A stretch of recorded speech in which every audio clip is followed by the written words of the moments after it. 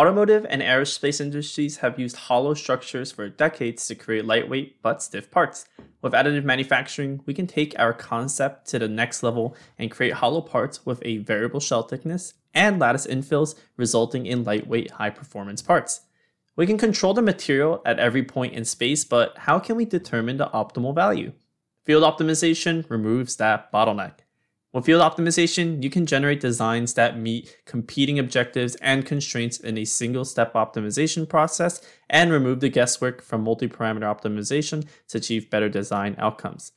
Hello everyone, Yuki from nTop, and I want to show you how we designed and lightweighted a bracket for NASA's Excite program challenge using our new field optimization capability. Let's dive right in. We aim to take this bracket, lightweight it using the loading conditions provided, and have a final part with a high stiffness to weight ratio.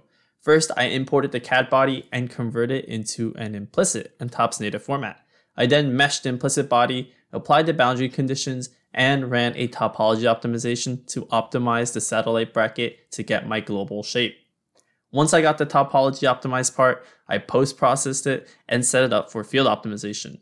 I meshed it and applied the same boundary conditions I set up earlier for topology optimization, but ran a field optimization. Field optimization currently supports most topology optimization objectives and constraints, which makes the transformation of an existing topology optimization and nTop workflow to field optimization a quick and easy process.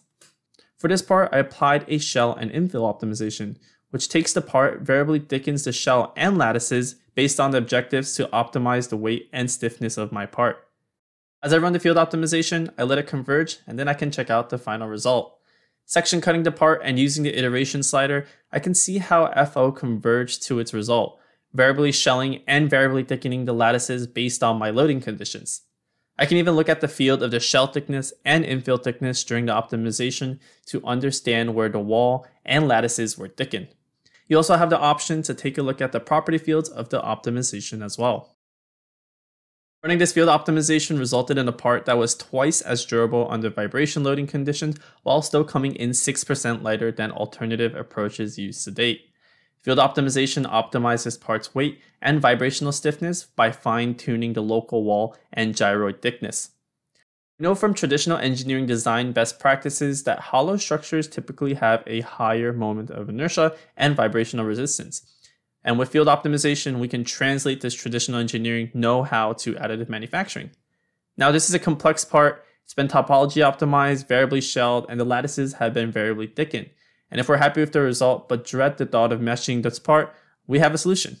With our new implicit interop capability, you can export this part as an implicit file and import it into EOSPRINT without meshing using our nTop plugin for EOSPRINT. I've shown you a lot today, so let me align with you on the key takeaways from this. Field optimization. You can now generate designs that meet competing objectives and constraints in a single-step optimization process and remove the guesswork from multi-parameter optimization to reach better design outcomes in a fraction of the time. Field optimization also supports most topology optimization objectives and constraints. And lastly, implicit interop, which allows you to eliminate data exchange bottlenecks for even the most complex design. The nTop plugin for EOSPRINT allows you to directly import, set up, and print nTop designs on EOS printers. I hope you enjoyed this video and learned something new today. Thank you. If you think field optimization could improve your design workflow, request a demo and talk to an nTop expert. To learn more about field optimization, check out our support page at support.ntop.com and search field optimization for an FAQ page and a how to run field optimization page. If you like this video and want to see more, go to ntop.com under resources and videos. Check out our videos here.